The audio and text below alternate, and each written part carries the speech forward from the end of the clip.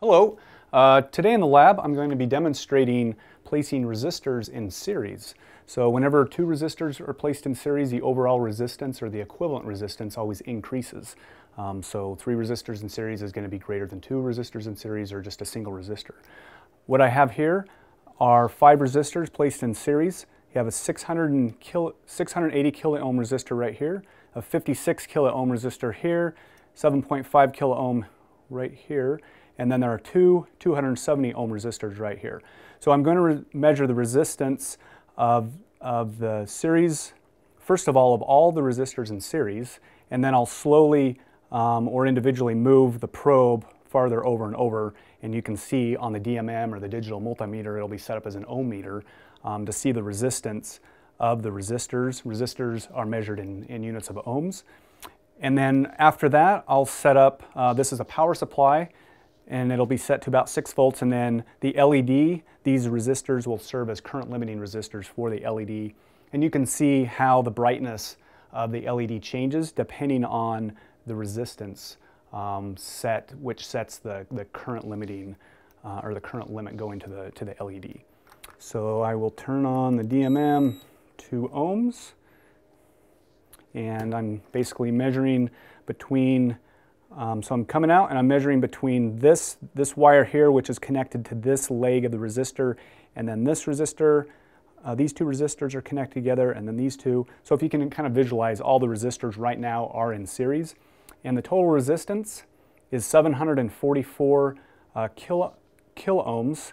And the DMM shows 0.744, but that's in mega ohms. So it's 744 kiloohms.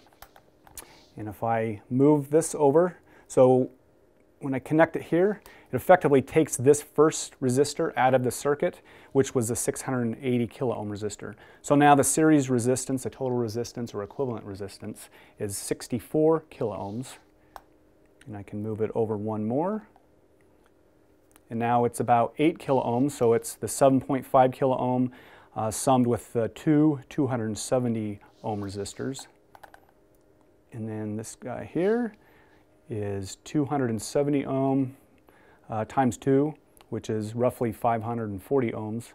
And then the single resistor right here is 269 ohms or 270 ohms. So I'll put it back here, and I will turn this to current now. I want to measure the current going through the, let's see, the circuit here, and plug this in here. And I have the power supply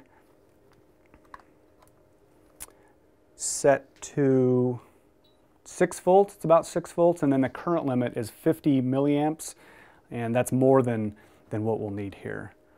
So first of all, so what's going on here is the current's coming out of the power supply into the DMM, and then it goes internal to the DMM, it goes through the current sense resistor, which displays the current. The current comes back out into the circuit here. When I have it connected here, flows through the resistors, through the LED, and then back into the lead, and back in the power supply. So you have a closed circuit to complete the current loop there, current circuit. So I'll connect this. I'll turn the power supply on, and actually have to move this over here also. So if you can see there on this LED, it's just barely lit up with all this resistance ahead of it. And the current that is being measured is 4.78 microamps, so very, very little current. And as I move this over here, so it's a little brighter, quite a bit, or a little bit more current, 54 microamps.